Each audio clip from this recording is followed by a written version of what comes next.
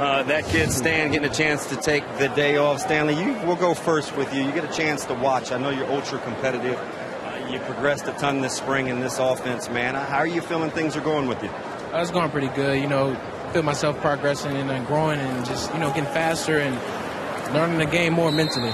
Yeah, you've matured so much. I'd watch you on the sidelines. You kind of yuck it up. You have a lot of guys you mess with. You've been all business here about the last 6-8 weeks. What's been the difference? Just the young guys, just being a leader every day. The young guys have to follow somebody every day, so they got to come out there and be ready every day. All right, now I've learned long enough not to ask you how you're feeling. I'm going to assume you feel good. Back to being your normal, explosive, easygoing self. You look like a polished wide receiver. Were you on a mission? Absolutely determined, you would say.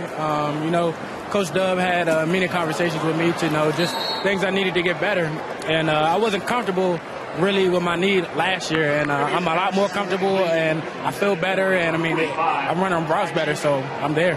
All right, so you guys say, before we let you go, there's something interesting because leadership has to fit your personality. Both you guys very easygoing, good-natured. How do you turn it on with so many young guys that you have to bring along? Is it better that they understand you or that you understand them as the leaders of this receiving corps? It's kind of, lead by example, but being open to where they can come and talk to you and feel comfortable to where they're not too afraid or to where they won't be, they can come to you and ask anything, It's just being open and being here that we're all teammates and everything like that.